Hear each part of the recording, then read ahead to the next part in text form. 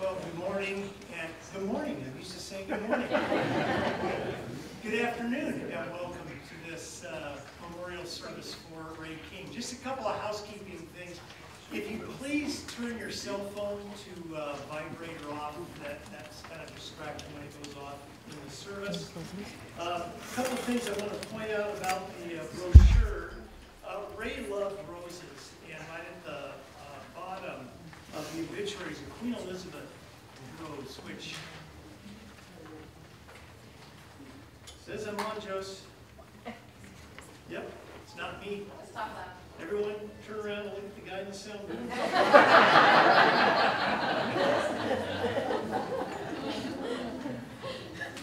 It worked earlier when there we go.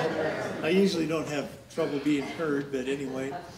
So Ray loved roses. That's a Queen Elizabeth rose. And then Ray and Marion are very active in our senior adults group here at the church, the Chapelites. And Marianne Rasmussen is our MC for that group, and she's always writing great poems. So on the back is a poem that I asked her to write about Ray. I just wanted to call that out for you. Okay, let's open in prayer. Father, we thank you for your love for us, and we thank you for this day when we can come and celebrate a life well lived. I just pray for your comfort now for the family and all of Ray's many friends. He's left a hole. He's left a big spot on the golf course, but more importantly in his family. So we just thank you for your love for us and your presence here today. And I pray this in Jesus' name. Amen. Amen. We were supposed to have a flag ceremony, but I haven't seen the gentlemen yet, so we'll see if they show up later, and we'll do that at the end. At this time, I'd like to read to you Psalm 23, and I'm going to read this out of the King James Version because that would have been the version that Ray learned it in. Psalm 23. The Lord is my shepherd, I shall not want. He maketh me to lie down in green pastures. He leadeth me beside the still waters. He restoreth my soul. He leadeth me in the paths of righteousness for his name's sake. Yea, though I walk through the valley of the shadow of death, I will fear no evil, for thou art with me. Thy rod and thy staff, they comfort me. Thou preparest a table before me in the presence of mine enemies. Thou anointest my head with oil. My cup runneth over. Surely goodness and mercy shall follow me all the days of my life, and I will dwell in the house of the Lord forever. Josie? We're going to sing together, and it's such joy to be together in this room, even if it's sometimes under circumstances like these. So let's agree together that we loved Ray, and he would love us to sing and sing strong. So we're going to sing When the Roll is Called Up Yonder.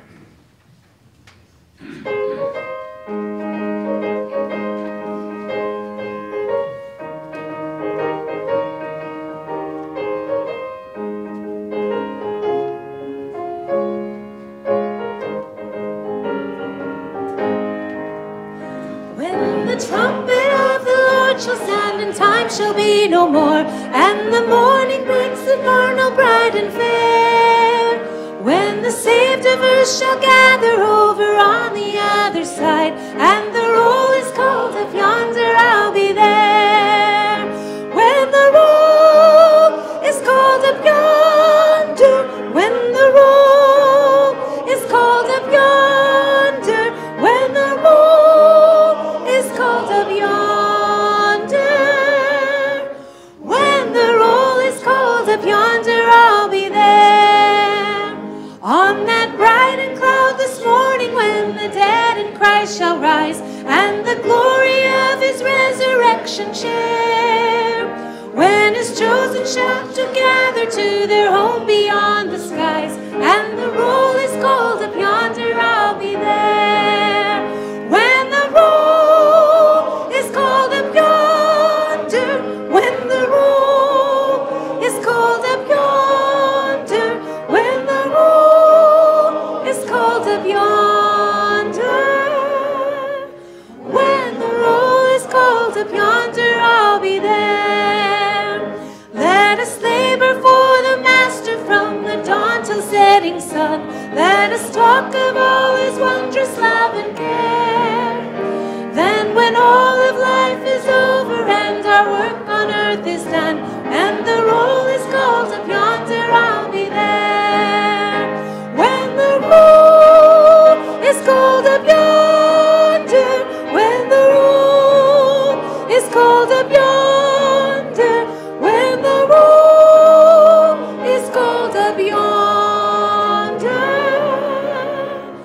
when the roll is called up yonder, I'll be there. Beautiful.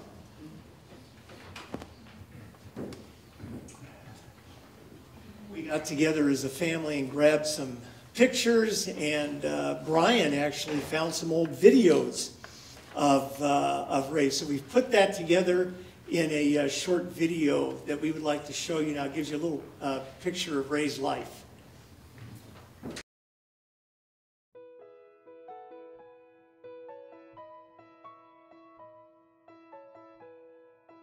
That's the good news. Dad found good news in everything. Waiting forever for the fivesome in front, but on a gorgeous day, that's the good news. Just enough room for pumpkin pie after a huge Thanksgiving dinner, that's the good news. Friends and family gathered together for any reason, that's the good news. Raymond Ward King was born near Ojai, California on November 24th, 1930, to Brian and Rose King. Among his jobs growing up was working the smudge pots in the orange groves around Ojai to protect the fruit from frost. He graduated from Nordhoff High School in 1948, where he embraced the King family passion for tennis. In 1952, he graduated from the University of California at Santa Barbara, where he met his sweetheart, Marion March. Ray and Marion married later that year, and Dad promptly went into the Army. In fact, their wedding date had to be moved up a week at the last minute to accommodate the very eager draft board. They only saw each other on weekends for the first 9 months of their marriage, while Marion completed a year of teaching in Bakersfield, and Ray was stationed at Camp San Luis Obispo. In the pre-cell phone era, Mom would go to the station without knowing for certain if Dad would be stuck on base or actually arriving on the bus. Most times he did, and that was the good news. After completing his active duty, Ray entered the teaching field and taught graphic arts and architectural drawing at Bellflower High School in Bellflower, California. He taught there for 35 years and was a printing teacher extraordinaire. He silk-screened every ribbon for the football games, printed every school newspaper, and printed every program for every performance at the high school. The Bellflower High School Annual was dedicated to him in 1967. And later, on the occasion of his retirement, observed that he was a retiring gentleman. Indeed, he lived his life as the very definition of a gentleman. He and Marion moved to Camano Island in 2004 and have been active in the Chapelite group and the food pantry at Camano Chapel. Ray enjoyed golf, gardening, and most of all, family. In 1953, Ray and Marion started their family with Kathy, who was married to Steve Redfern. She is a teacher at Stanwood High School.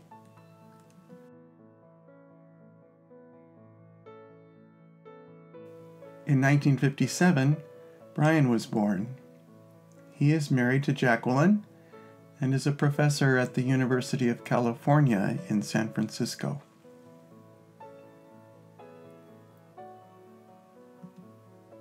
In 1961, Brenda was born.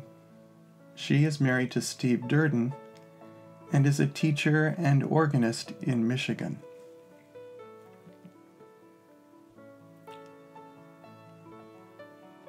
Dad never cut corners.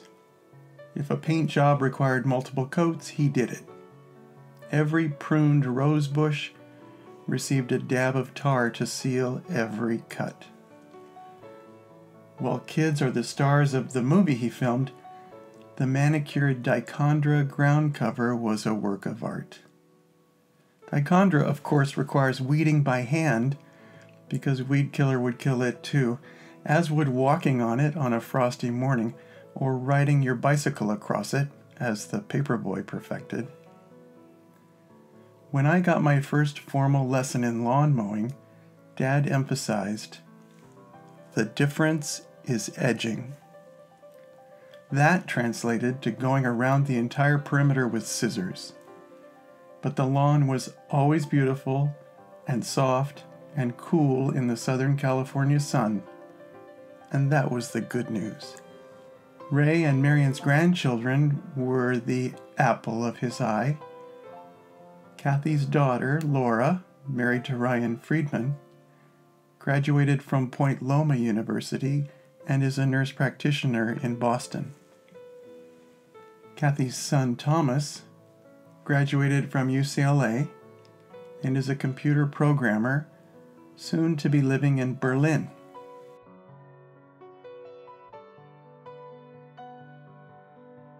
Kathy's daughter, Anne, married to Nathan Scott, graduated from Claremont McKenna College and is a stay-at-home mom living in Overland Park, Kansas.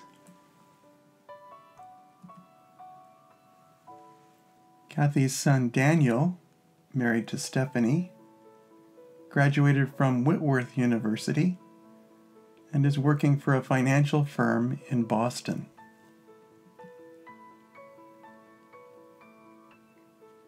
Brian's son, Harrison, graduated from Cal Poly San Luis Obispo with a degree in aerospace engineering and will continue there next year to complete a master's degree. Brian's daughter, Annalise, graduated from PLU with a degree in music education and will complete her student teaching next year before applying for a Fulbright. Brenda's son, Matthew, is working full-time in Texas to save money for college.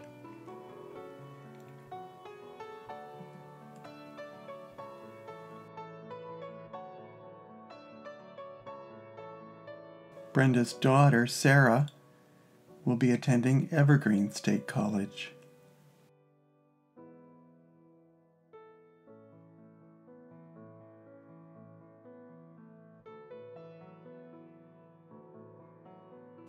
And the good news is that there are also great-grandchildren. Laura and Ryan have 3 little boys, Emmett, Finn, and Riley. Anne's children are Bradley, Eleanor, and Patrick. Patrick shared a special bond with his great-grandpa, known as Pa. But the center of Ray's universe, the love of his life, was Marion. They enjoyed being together and spent a lot of time doing various activities together. They both golfed, they traveled, they cooked at Chapelites together, and they gardened together. They were perfect together. Ray's ultimate gardening specialty was roses. He kept a Queen Elizabeth rose from his father's rose garden and propagated and shared a plant that is growing in Brian's garden now too.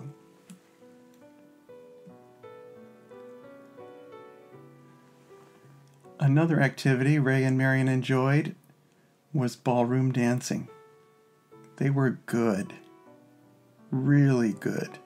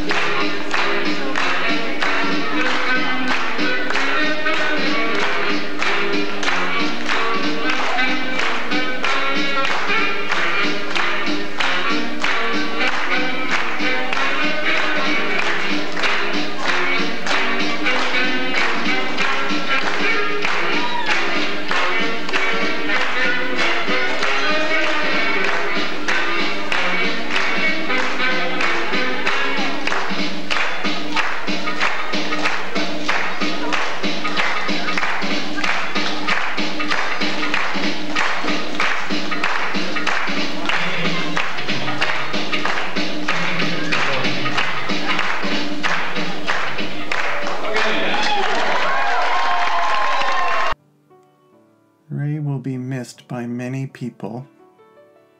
His passing leaves a great hole in our lives. But we are forever grateful to God for having the privilege of having him in our lives. And in heaven, he is no doubt already working on a project list and trimming up the place. As we go about our days between now and when we see him there, let's look at the clouds and see if the edges aren't a little cleaner. At the horizon line, let's see if it isn't a little sharper. Look at the roses and see if they aren't a little prettier. There are probably lots of other things he's working on and will be excited to share with us in heaven. And that's the good news.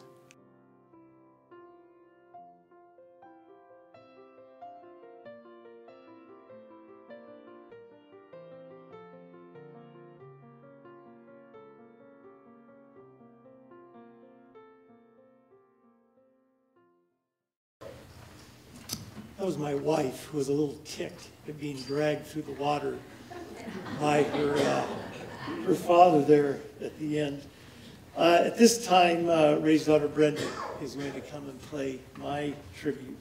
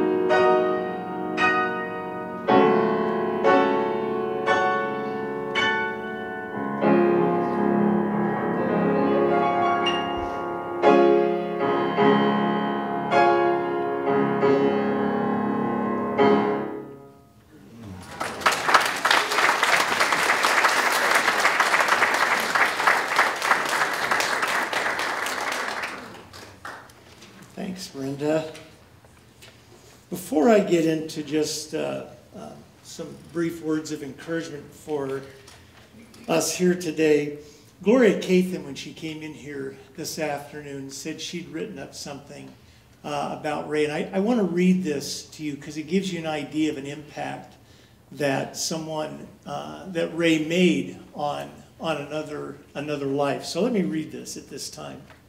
And this is from Gloria Cathan. My husband and I lived in Camelot, which is where my husband met Ray. Jerry used to come home from some meeting where he and Ray were, and Jerry would always tell me how much he liked Ray King and what a fine man he was. At the time, I didn't know who Ray was, and I only got to really meet him and Marion at my husband's memorial. And then later, I would see them at the Heritage service in church. When I would see Ray and Marion in church, I was always uplifted by their obvious devotion they had for each other.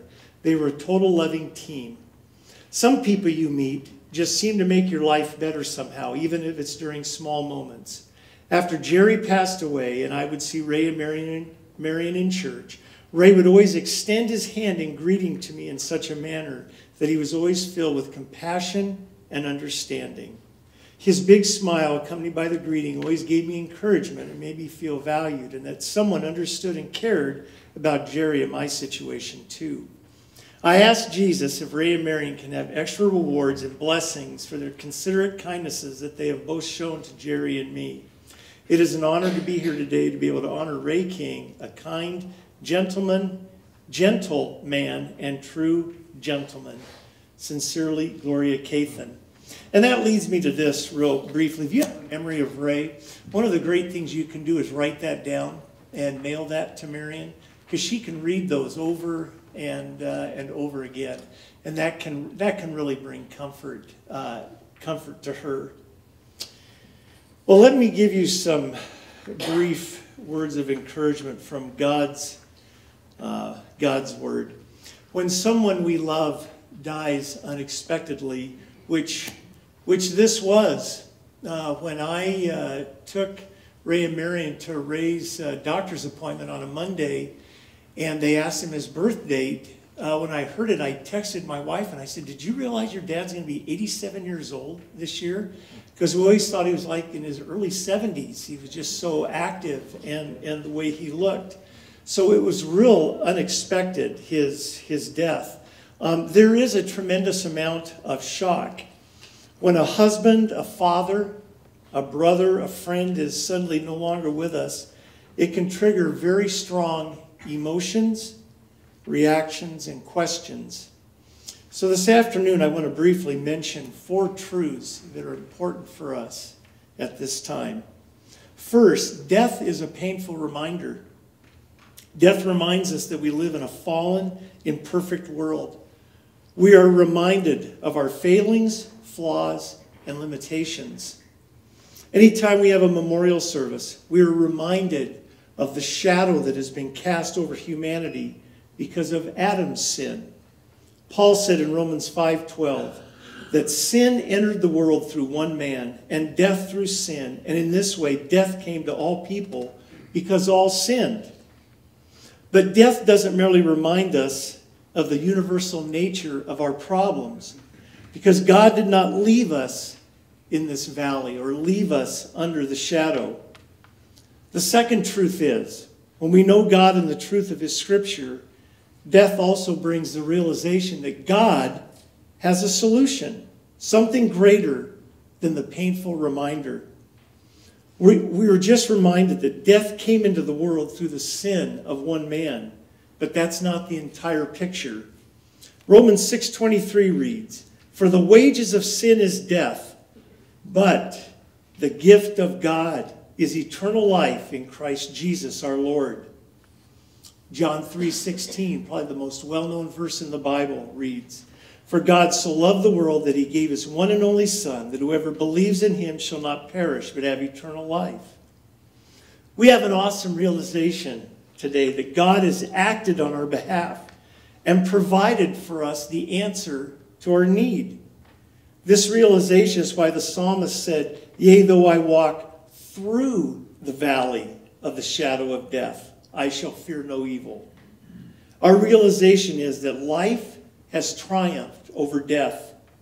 Mercy and grace have triumphed over sin, and justification has triumphed over condemnation. At Ray's graveside service about 2.5 weeks ago, I said, we don't have to hope. We don't have to wonder. We don't have to pray that Ray did enough to make it into heaven, because he couldn't do enough. Eternal life is a gift. And because Ray accepted that gift, his last moment of existence on earth led immediately to his first moment in the presence of Jesus. And that gives us great comfort at this time. The third truth is that the realization has a solution leads us to a promised resurrection. There's a period of time where, as the Bible describes, we are absent from the body and present with the Lord. One of the most clearly taught doctrines of Scripture is that of the resurrection. After the crucifixion of Jesus, a couple of women came early the next morning to the tomb, and they found the stone rolled away and the tomb empty. And while they were wondering about this, the Bible says all of a sudden 2 angels appeared, and the women were really scared. Luke 24:5-6 records the angels saying to them, "Why do you look for the living among the dead? He is not here, he is risen." 1 Corinthians 15:20 reads, "But Christ has indeed been raised from the dead, the first fruits of those who have fallen asleep." And 1 Corinthians 15:51-54 reads, "Listen, I tell you a mystery. We will not all sleep, but we will all be changed. In a flash, in the twinkling of an eye, at the last trumpet. For the trumpet will sound, the dead will be raised imperishable, and we will be changed. For the perishable must clothe itself with the imperishable, and the mortal with immortality. When the perishable has been clothed with the imperishable, and the mortal with immortality, then the saying that is written will come true. Death has been swallowed up in victory." The grave is not the end. And that is great comfort and hope today. The fourth truth is that because of the resurrection, we also have the hope of an unending reunion. 1 Thessalonians 4:13-18 reads, "Brothers and sisters, we do not want you to be uninformed about those who sleep in death, so that you do not grieve like the rest of mankind who have no hope. For we believe that Jesus died and rose again, and so we believe that God will bring with Jesus those who have fallen asleep in him. According to the Lord's word, we tell you that we who are still alive, who are left until the coming of the Lord, will certainly not precede those who have fallen asleep. For the Lord himself will come down from heaven with a loud command, with the voice of the archangel, and with the trumpet call of God, and the dead in Christ will rise first. After that, we who are still alive and are left will be caught up together with them in the clouds to meet the Lord in the air, and so we will be with the Lord forever. Therefore, encourage one another with these words." Notice how powerful and beautiful those words are. And so we will be with the Lord forever. There will be no isolation in heaven. We will not be separated from each other. Heaven for us will be a place of unending reunion. Revelation 21:3-4 gives us just a glimpse of what heaven is going to be like. It reads, "And I heard a loud voice from the throne saying, 'Now the dwelling of God is with men, and he will live with them. They will be his people, and God himself will be with them and be their God. He will wipe every tear from their eyes. There will be no more death or mourning or crying or pain, for the old order of things has passed away.'" As I close, I want to read for you this brief story that I found that I believe summarizes this service for Ray this afternoon.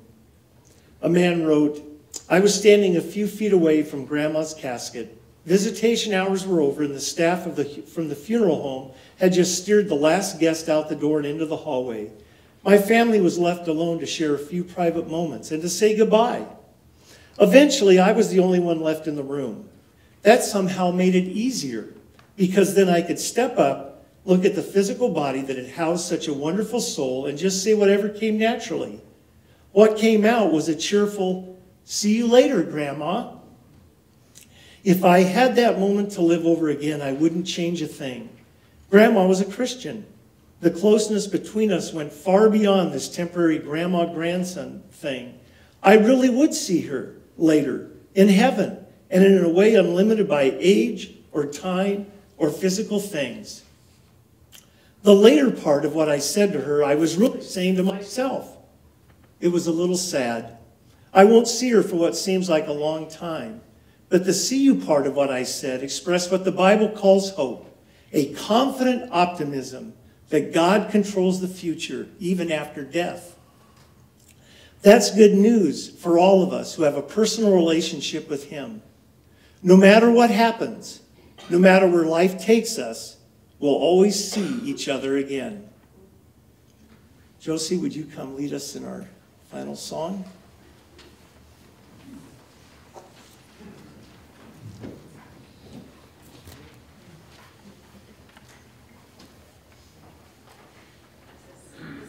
Perfect song to follow that up when we all get to heaven.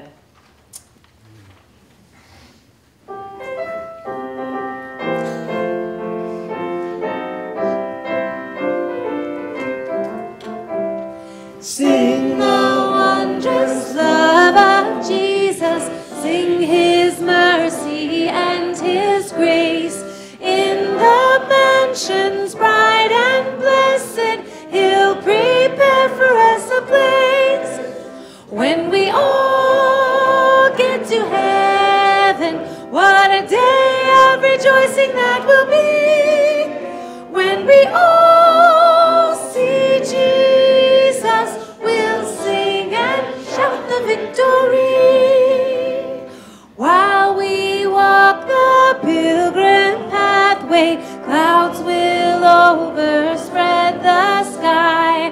But when traveling days are over, not a shadow, not a sigh.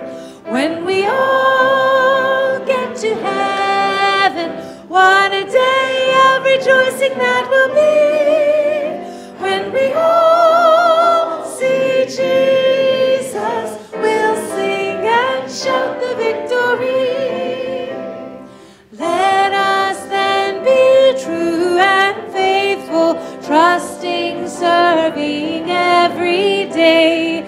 Just one glimpse of Him in glory will the toils of life repay. When we all get to heaven, what a day of rejoicing that will be.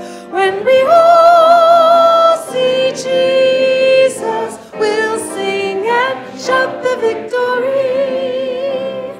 Onward to the prize before us, soon His beauty will behold. Soon the pearly gates will open, we shall strut the streets of gold. When we all get to heaven, what a day of rejoicing that will be. When we all see Jesus, we'll sing and shout the victory.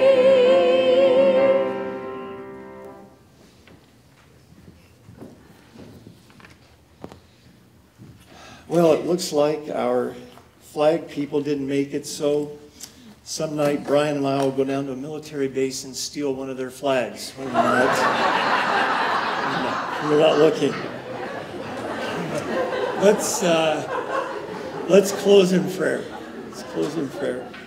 Father, we thank you again for this day when we can come and remember Ray's life. He truly was a gentle man. What a great gardener. Grew great flowers, beautiful roses, vegetable garden. He had a lot of talents, and as was said in the video, his passing leaves a great hole. But Father, I'm glad that this isn't the end of the story. That for all that have accepted Jesus as their Savior, we will see Him again. What an incredible reunion that is going to be. But until then, Father, I pray for comfort, especially for Marion, at the loss of someone who just seemed like Ray and Marion King was one word. And And now half of that is gone. So I pray for her. I pray for the rest of the family, the extended family. But that we would never forget that we have a great reunion coming. And we pray all this in Jesus' name. Amen. Amen.